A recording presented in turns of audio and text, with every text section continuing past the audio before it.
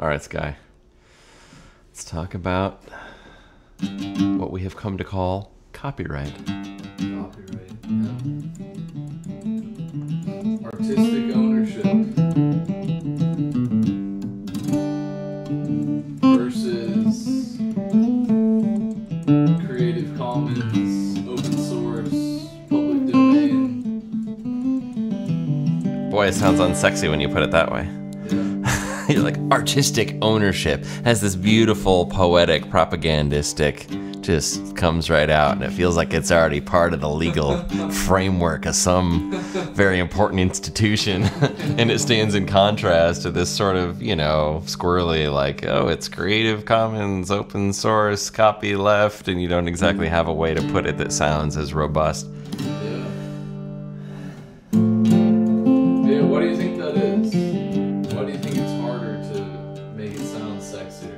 Well, because it's not that the latter is spoken of in terms that are less accurate or less, even arguably less sexy. It's that the former is a propagandistic term.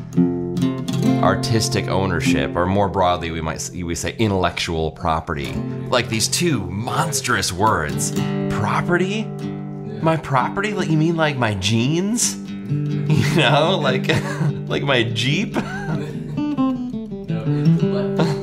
Oh, intellectual property because I'm smart. Right. So I own things because I'm smart. Who would dare question that? Who would dare take that away? Right. And you can protect that. You can have that, like... Right, protect. Who doesn't want to protect? Right. Right. Right. Bring it into a court of law. You know? Right, it all sounds so proper. Yeah, I mean, obviously your question is super solid. Why? What are the underlying reasons? What can we break that apart into? Right. Why is it a harder pitch?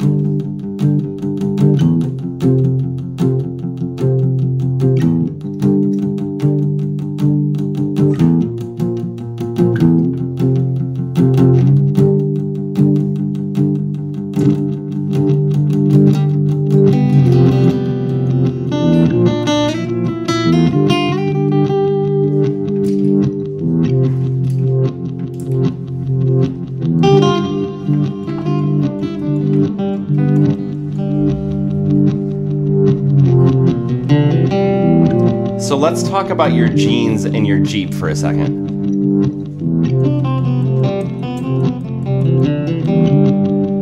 One thing you'll notice right away is that if someone steals your jeans, you're standing there in your underwear. Yeah.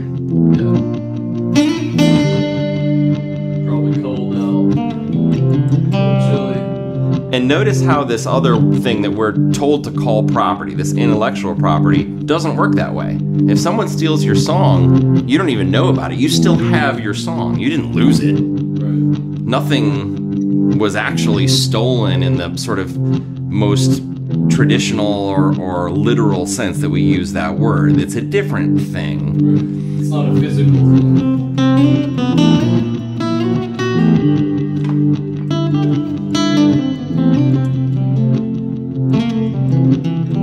Like, did Prometheus steal fire from the gods? Like, this is an old I think that's one thing we need to realize. This is a very old controversy. The idea of relating the copying of something which gives power to heretofore underpowered communities. Equating that with stealing is a common trope across a number of styles and socio-political milieu of power grabs. And really, if you think about it, it's what Prometheus did, right? He took fire, something that can be copied quite easily if you have the appropriate media onto which to copy it.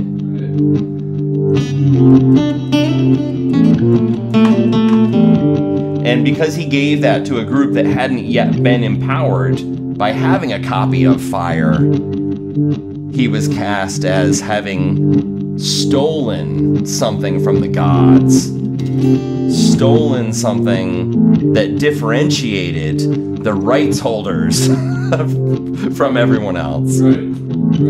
Did he claim to be like the creator of fire, or he was just sharing it? You know, we're gonna run probably to our edge of understanding of Greek mythology. We need like Rachel Lagodka or someone who knows this stuff. Like, so I don't know. I'm gonna punt back to the like contemporary intellectual property thing. But I would like to know. The question is, did Prometheus have any kind of part of the origin story of fire? I think so.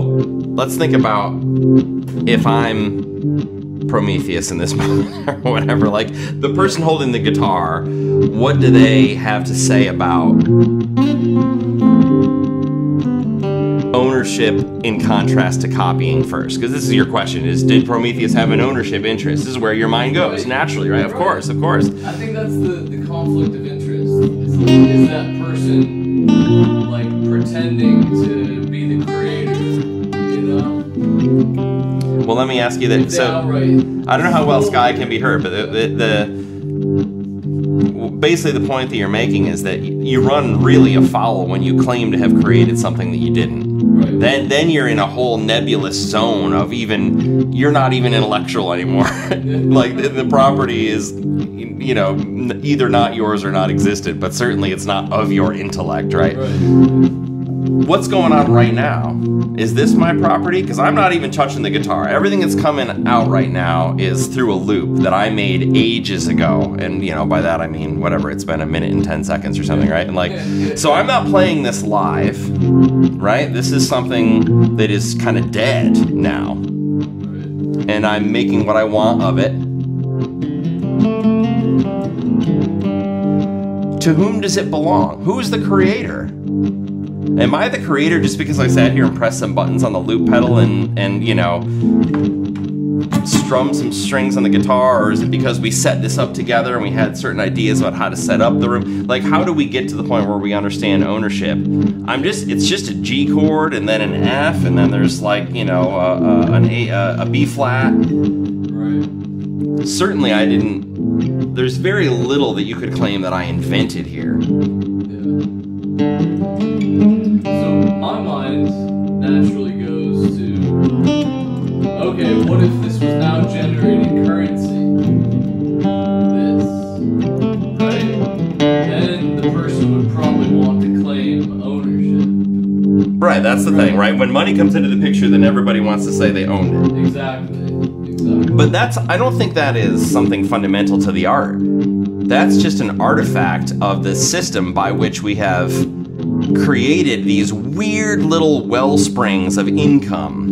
And everyone tries to rent seek by making a little ring around the spring. Right. Wherever it is that you can make money from art.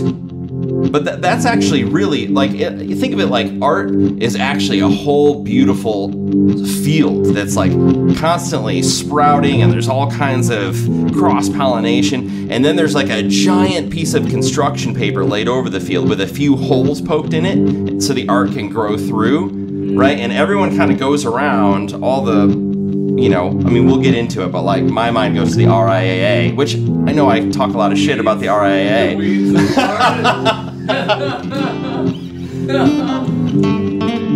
But yeah, I think that's what you have to realize, is that's the reason that we seek ownership in when when art starts to generate the idea that we can actually generate some kind of economy from it. I think the only reason that triggers our ownership reflex is not anything to do with the song, not anything to do with the underlying creative process or ownership or who you're handing it out to or any of that stuff. It's just merely an artifact of the system of control that's been laid over it. Yeah. Namely,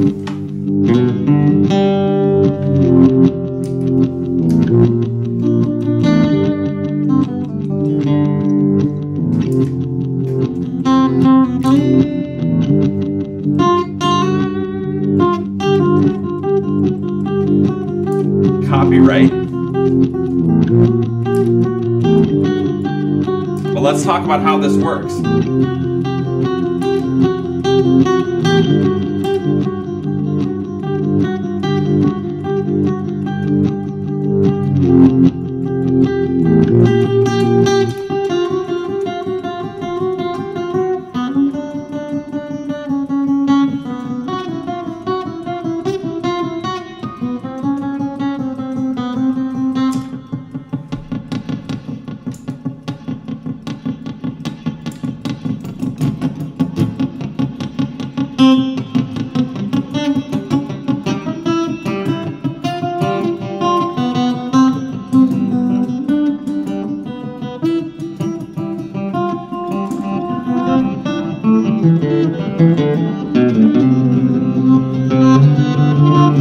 So if you make something beautiful, the story goes, and you copyright it, it becomes yours. You go through whichever portions of the process make sense to you. You arrive then at a state where, by dint of you owning it, having this intellectual property,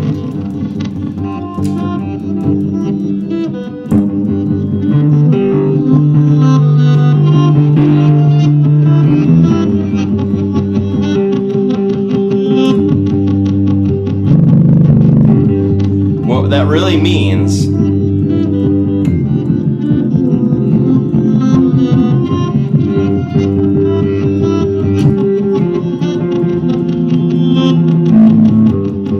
is that if someone does something with your property that might help them generate economy, even in the abstract,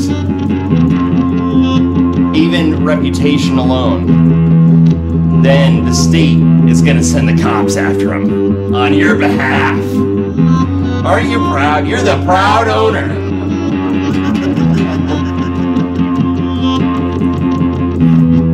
And it's not like your jeans where the cops will go and get them back and you can put them on and be like, oh, that feels better, my jeans are back. You're not recovering any part of the art. You're recovering an imagined sum at best. Usually you're recovering nothing, but in the hypothetical, you're recovering an imagined sum of how much you lost from the opportunity. The opportunity that you lost because someone else thought your thing was cool enough to try to remix it.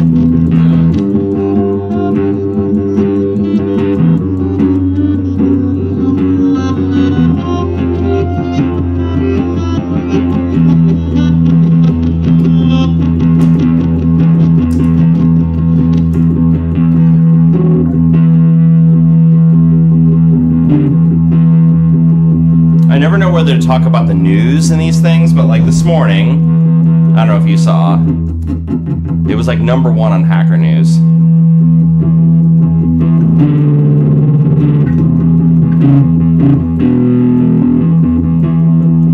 Was an article about the SEC filing from Netflix, which already, you know, I don't love the idea that that's even the way that the market is organized from first principles, is that you have to have an SEC filing that shows, for example, your competition. In this case, I already don't love that as an organizing principle, but there's worse things in the universe. In this case, Netflix says, well, piracy is our primary competition. I don't want to misquote them. It might not have said that, but they listed piracy several times as part of the structure of their competition. Now, I mean, in some ways, Netflix has my admiration insofar as that they actually took head on. They took a look at the system and said, hey, it's trivial to copy bytes across the wire, and people are using this triviality to bring fire down from the gods, to copy movies, share them with each other. And Netflix sought out to make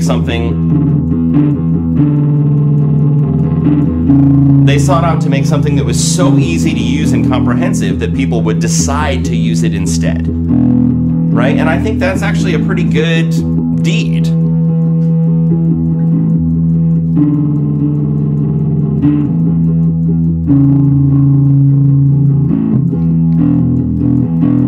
There's a lot I don't like about Netflix, of course.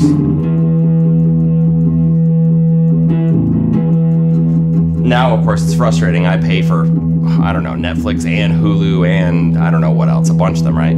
Yeah. And I almost never use a lot of them. So let's say there's a competitor that comes out that's called like Jetflix. Yeah. You know? And they copy all of the same strategies and movies and everything. And they pretend to be like the new Netflix kind of thing. You know, how does that play into the... Do you mean that they pretend to be Netflix, but that they don't abide the intellectual property system and yeah. Yeah, exactly.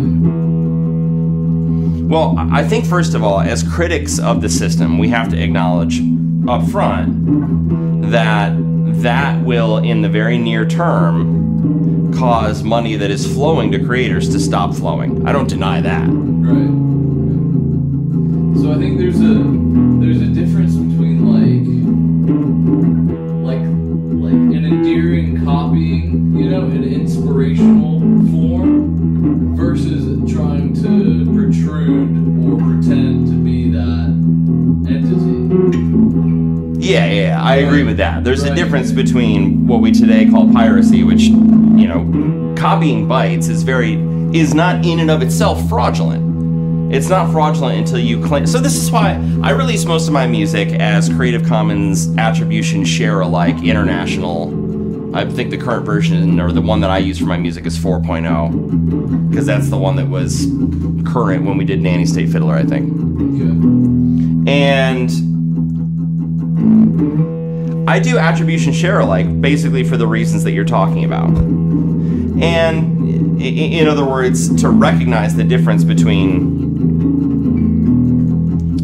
remixing my thing without my permission, which I don't believe I could ever give permission to do. I don't think that I have that moral authority. Once I play this note, it's bouncing off the walls. It's not mine anymore. It stopped being mine as soon as the felt experience of the present moment of the string vibrating ended to me. And all this contrived moral authority around it, involving the state and the cops, feels profoundly contradictory to the exercise of making the art in the first place. But I take your point that So you're misrepresenting its provenance, saying, hey, I made this, taking something that came out of a moment of mine, and for someone else to say they made it feels different. Right. But I, to be perfectly honest, even though we do attribution share alike, I still don't think it's the government's business or the cops' business that someone else said that someone claimed they made something. I don't actually feel wonderful about that protection.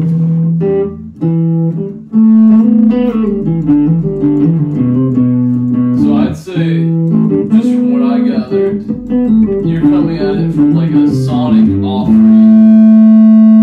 It's like an offering of sound to the universe, to people, like a gift. I don't know how, I'm worried you can't be heard, so I'm going to repeat. Yeah. Wait, what Sky just said was that it sounds like my approach is that it's an offering, a sonic offering. That the actual affection is just a gift and it's not ownable. Right. Yeah, that's about how I feel. But that is not, and this is the important part of this whole critique, I think this is where it turns into something real. That is not the same as saying that I can't derive economy from it.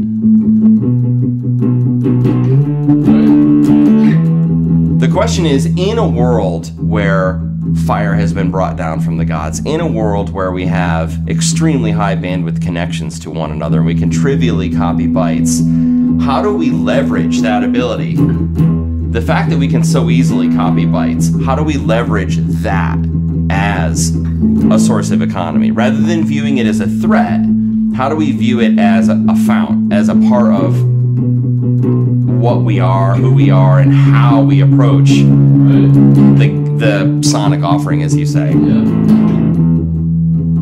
Yeah, because in a lot of cases with music, like, if you have a remix that blows up, that's kind of like the best free marketing you can get for your song. You know, even if they are making a ton of money. Yeah, there's so many examples. I mean, yeah. It's like the best free marketing for your song that you can get. So, I think then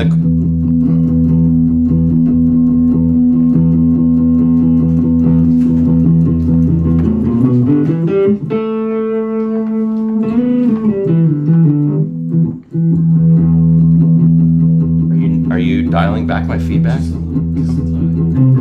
But I can do that just by turning away. Oh, actually, that's nice. Just the tiny bit. The littlest bit.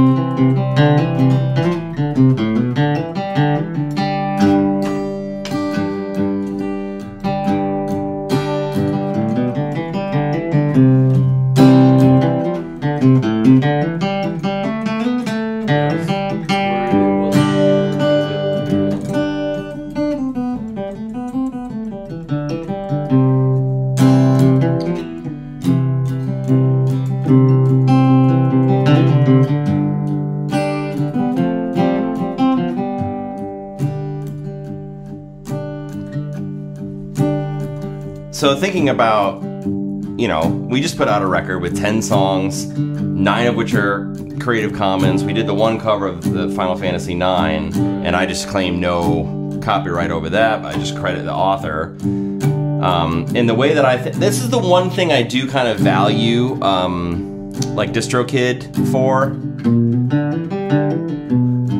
is they like do the paperwork part of that. Yeah. Whatever that is, that's kind of nice. Like, I wish that paper part didn't exist, but I do respect that that DistroKid and to some extent CE Baby represent a hair more than rent seeking insofar as that they do like that legwork. But the point stands. We released a Creative Commons record, and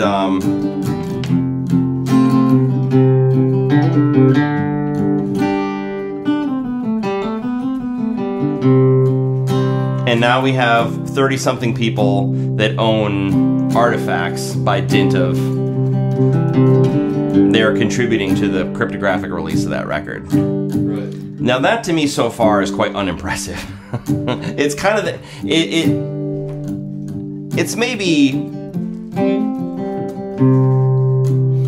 it's slightly better than the gobbledygook of intellectual property copyright insofar as that we've successfully erased the part where the cops can be called. That's exciting, but it's still empty insofar as that it doesn't do anything of utility.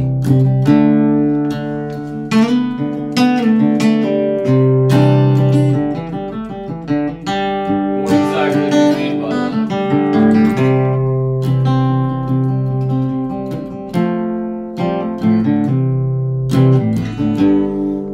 For our listeners. Well, so let's think for a second. Let's go in a very different direction and talk about like scalping and the ticket side of things for live events.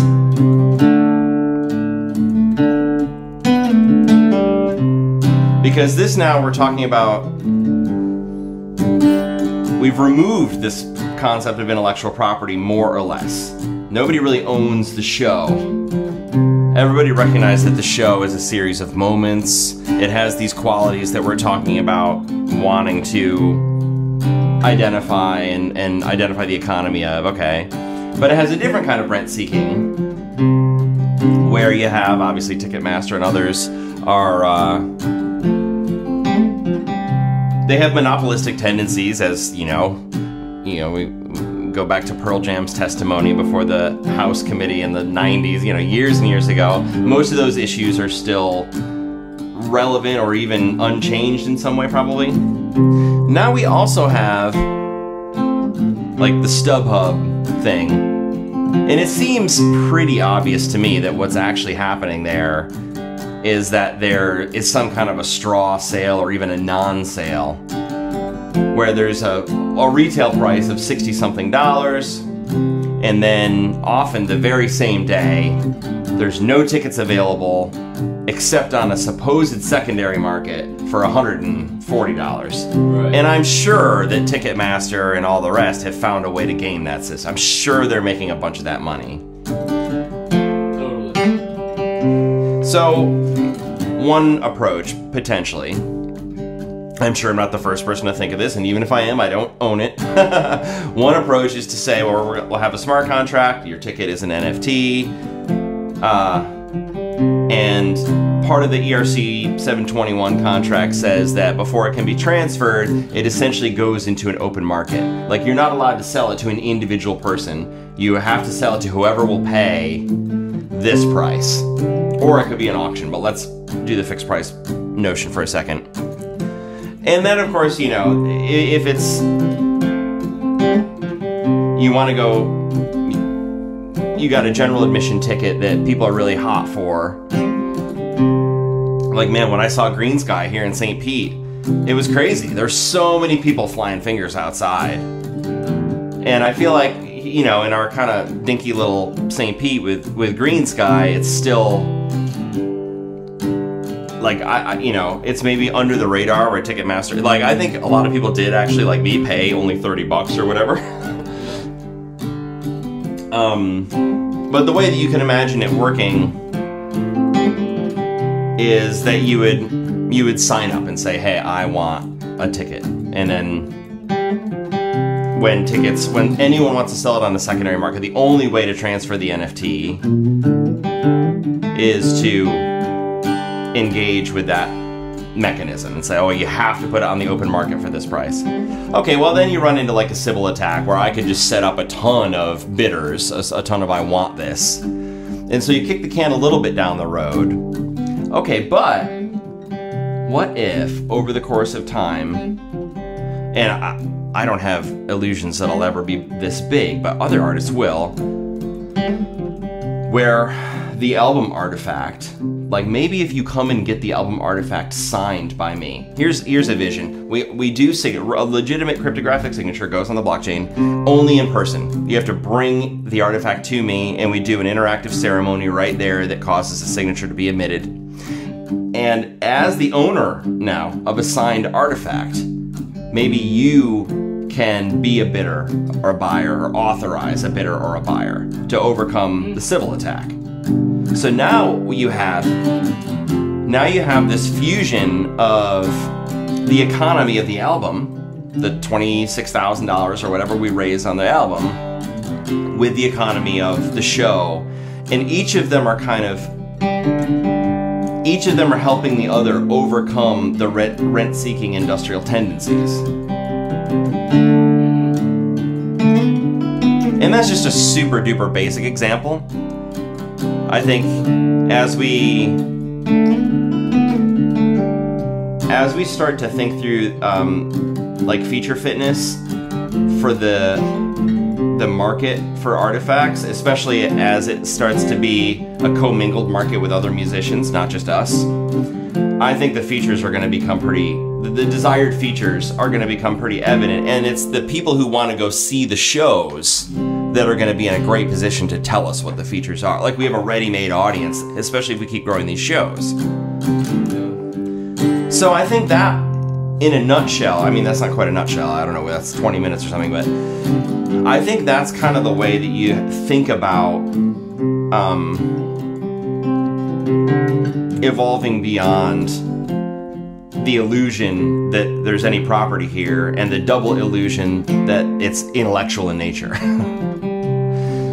If this is really just about creating economy around the music, then what you need is feature fitness, meaning features that match your crowd. Yeah. And you need those features to be available.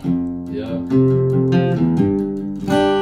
And I think anytime someone tries to click play and they can't hear your song, that is just stopping the emergence of those features. That has nothing to do, to me, with creating economy for your song. The only reason you tell somebody who wants to hear your song they can't when they click play is because your back is against a wall and there's no way in the orthodox system to generate economy except telling them no. So what's happened is the system, the intellectual property industrial complex, has pitted us against our fans and told us that the only way we can, our only meal ticket is telling our fans, no, you can't press play until. And that's just palpably, obviously untrue. And this is not new to crypto. This critique was made loudly, proudly, successfully, and well researched by the Grateful Dead.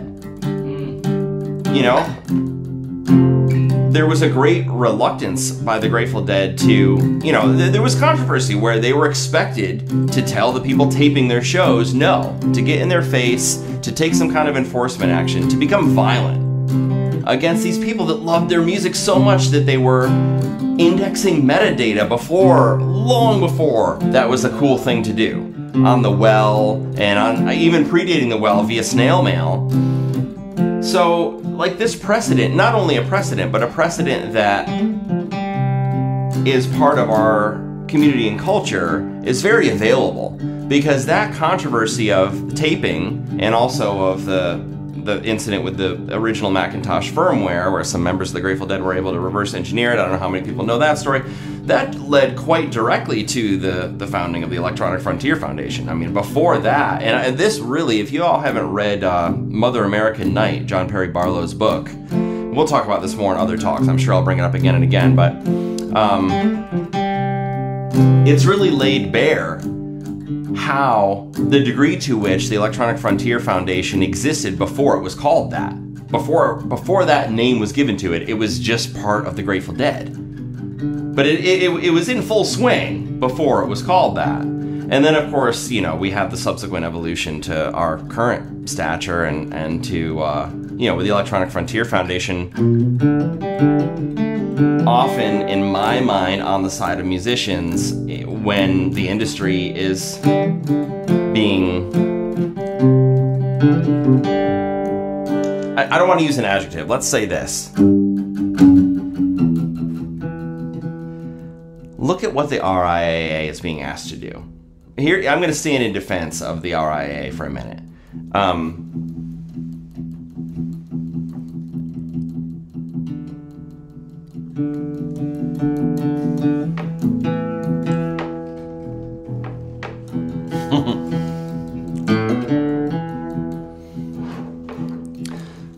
Given the current shape of the industry, anyone trying to, even if they're being honest, trying to advocate on behalf of musicians is being pulled in two very different directions.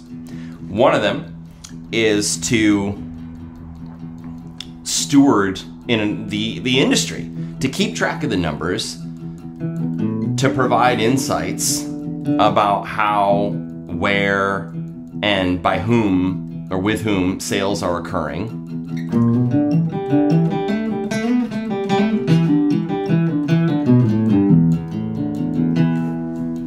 And then ostensibly to do some advocacy to go to the Spotifys and the Netflixes of the world and demand a little more for the musicians, a little more for our constituents. Yeah.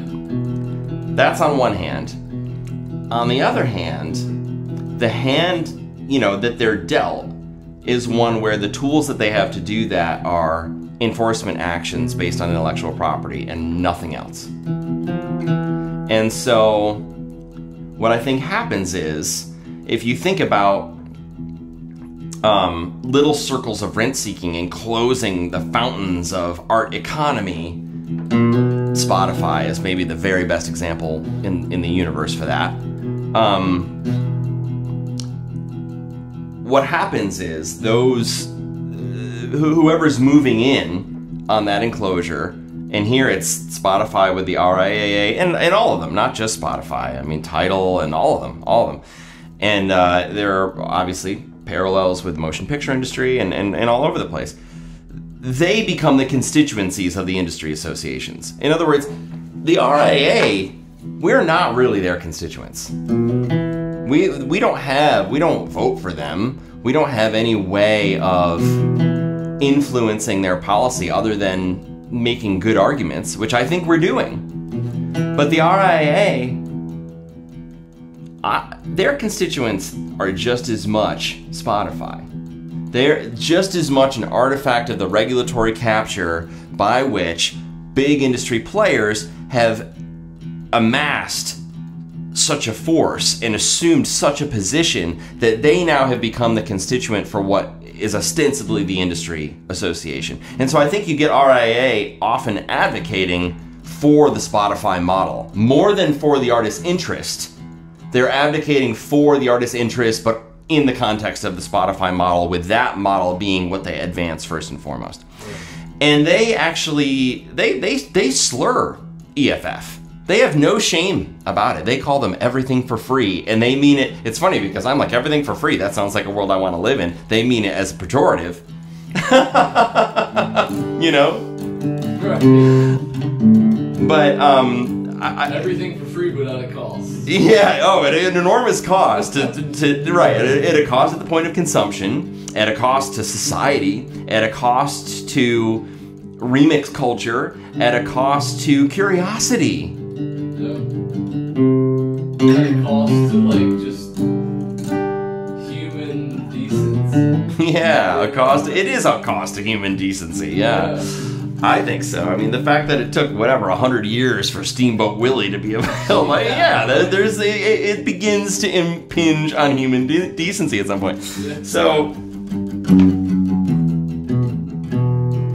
but I think that it's just amazing to me that they could be so,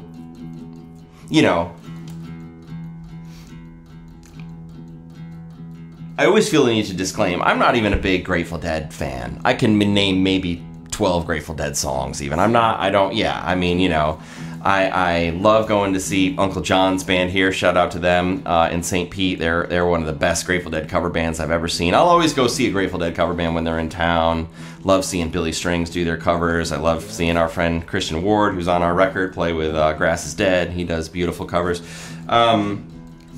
The Traveling McCurries, man. Oh, aren't they doing the most incredible Dead covers right now? Oh, I think Christian just played with them. You see that? He just played with them at the Grand Ole Opry like a couple nights ago, yeah.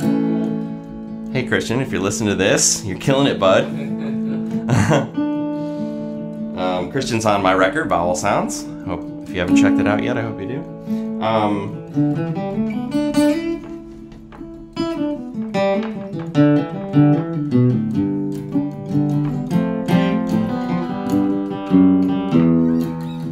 I don't have the devotee status toward the Grateful Dead, their catalog, their shows. They're not my favorite band.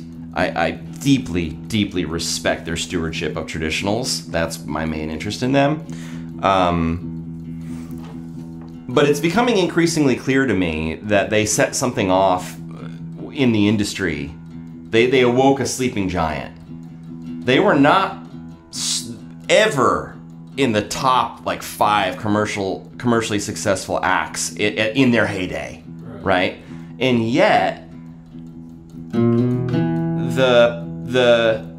they seem to have really torn a big section off of that construction paper I was describing, right? They seem to have really illuminated something underneath there that lives completely outside the intellectual property industrial complex, and that fosters a deep sense of cross-pollination and fertility with regard to the emergence of art and the emergence of how economy can be generated from art. I think that's very important. And so I think it's super obvious that the Electronic Frontier Foundation and archive.org carry on that energy so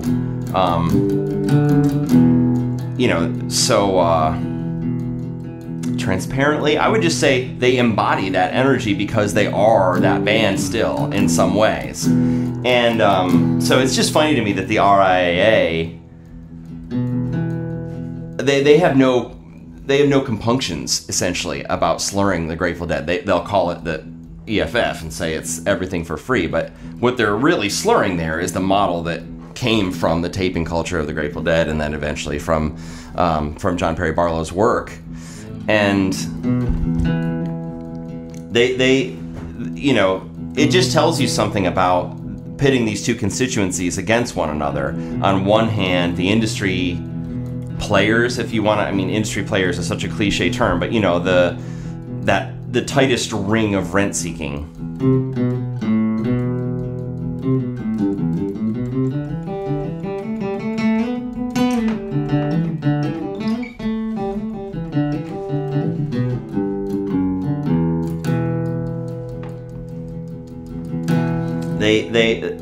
They openly are prepared to essentially side with Spotify. Of course, they don't call it that. They couch it as advocacy for the artists. but they'll side with Spotify and rent seeking over Grateful Dead when those two are very clearly, you can see each of their corners, and you can hear the announcer announcing each of their names, and you can hear the bell, and you can see them going to the center of the ring, and the RIA reliably cheers for Spotify. Right. Well, are they benefiting from the financial aspects of it? I mean, let's think about this. Is their headquarters in Nashville? Now, even if it was, you know, I mean, my sense of Nashville is that it's largely a music finance city more than a music city. But no, right? It's not in Nashville. Is their headquarters in San Francisco or Asheville or Austin or Portland or St. Petersburg or any other place where there's these Detroit, where there are these emergent economies to be discovered from music industry evolution? New Orleans? Right. No. Their headquarters is in Washington, D.C. So I think, like, and you know what? If I was in charge of the RIA, you know where my headquarters would be? In Washington, D.C. Like, it makes perfect sense. I get it. Like, in a limited way, I'm for it. You know, I do recognize that there is a lot to go to bat for in terms of laws and regulations and policies. I'm just curious to see what happens to the RIA evolve if indeed, if copying bytes is unstoppable, which it seems like it is, and if the economies that we and other similarly positioned artists are trying to introduce become successful, and it seems like they're starting to be, then I'm very curious to see what we can do to, you know, I would love to be friends with the RIA. I hope that's the future. You know what I mean? I hope the future is that them realizing that the rent seekers as constituencies is an unsustainable model. The internet is way too strong to ever tolerate that. The speed at which bytes can be copied is way too fundamental a force in the universe to ever abide that. So instead, their constituents can be the association of the artists that they claim to represent in their title of their organization, you know? Yeah. In a perfect world. Absolutely. I didn't mean to really go off on the RIA like that so much, and like I said, I hope they have a future of contributing.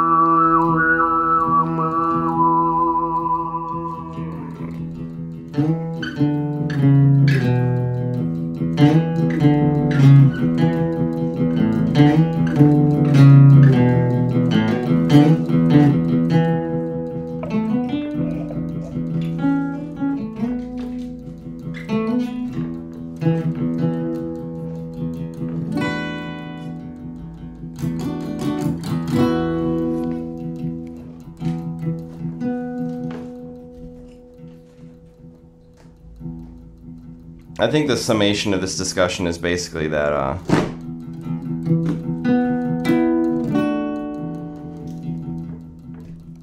that it's helpful to recognize that we are relatively small vessels as humans, as musicians, as intellectuals, to the degree that that word can be used when paired with property. And it behooves us to just kind of examine what the mathematics of the universe, which we cannot change, what they suggest to us with regard to policy outcomes. And I think the mathematics of the universe, maybe it goes back to Prometheus, maybe not, I don't know, but the mathematics of the universe appear to suggest that copying is meant to be easy. We see this in, biochemistry as well, the replication of DNA and so on. And even in more fundamental forces. It appears that the most fundamental particles, principles, waves, the most fundamental laws that we have to describe how the universe works, those laws don't prohibit copying, they encourage it. And so, as we participate in being a party to the evolutionary emergence of the internet, I think it behooves us to teach the machines, to teach the internet what we have learned about how the mathematics of the universe work and what we have learned from the misadventures of the intellectual property industrial complex going back to the Greek gods.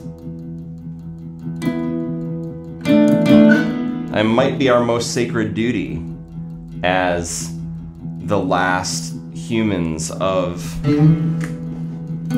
the last humans to look across the precipice before we find that the machines have capabilities that make it difficult for us to distinguish them from us. I think we'll know when machines are capable of loving, of really experiencing the joys of love, which sounds so far off, but so did conversational AI not that long ago. So did being a chess champion not that long ago. We'll know in part because they'll have learned the joys of sharing the sonic offering, as you say. Yeah.